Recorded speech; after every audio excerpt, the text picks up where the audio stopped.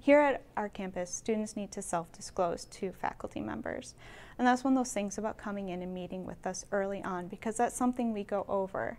You know, how we do it here for you to inform your professors that you get certain accommodations. And, you know, if you have any concerns about approaching faculty members, we have, you know, strategies in place. We can make recommendations to make it more comfortable for you.